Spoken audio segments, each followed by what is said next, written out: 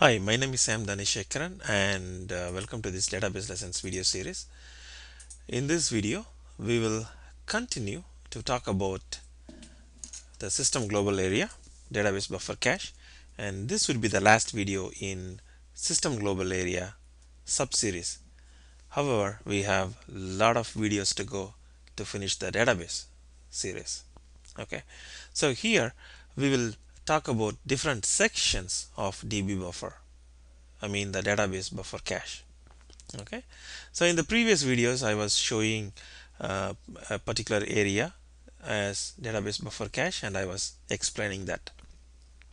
Okay, so what happens in the default database buffer cache area is, like I mentioned in the previous videos, uh, data gets read to the default buffer area, and if uh, the blocks are frequently used, uh, they stay in the database buffer because as I mentioned in previous videos, uh, they go to the hot end and they still stay there, and whatever database blocks that are on the cold end will be aged out, right?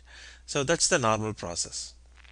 When data gets read into the database buffer cache, again, according to the frequency of the usage, those go into hot end or the cold end, and when new data uh, needs to be read to the buffer cache, then the first set of database, the blocks that would be aged out would be from the cold end.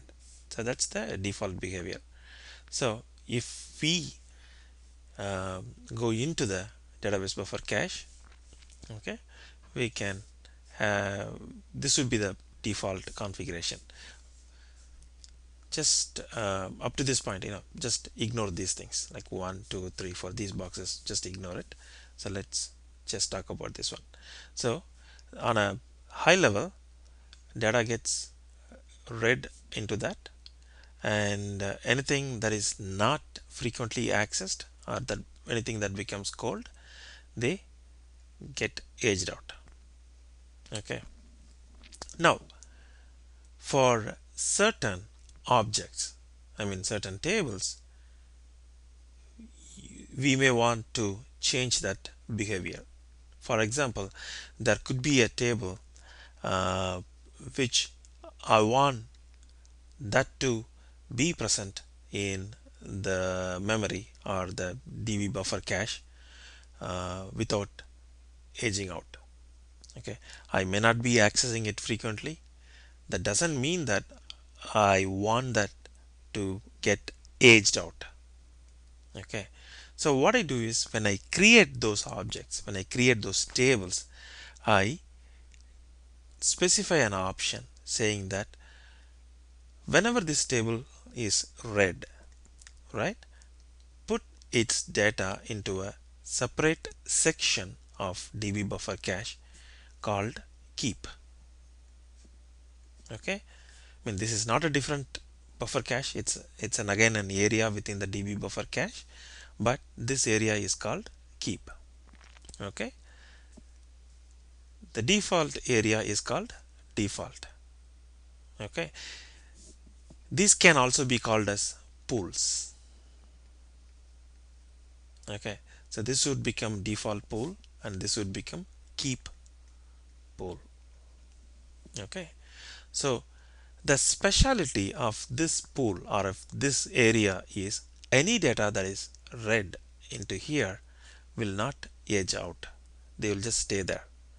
So in this way we can increase the performance of the database if we know that some tables would be needed, even though if it's not frequently accessed, but we want the data in the table to be copied and kept here. Okay, probably that table doesn't undergo many modifications or something, but still, you want to keep it there. But even if it undergoes modification, it would go into here and then go back, come back from here to disk. Okay, that's the keep pool. And um, we can configure some other type of objects to age out immediately. So when those objects gets read, instead of going to the default pool, they go into another pool called recycle pool. And as soon as they are read and they are done, I mean the processes are done using it, they get aged out. So meaning that we know that they will not be accessed frequently, or even they don't have to be there occupying the memory space. We could better use the memory for something else, right?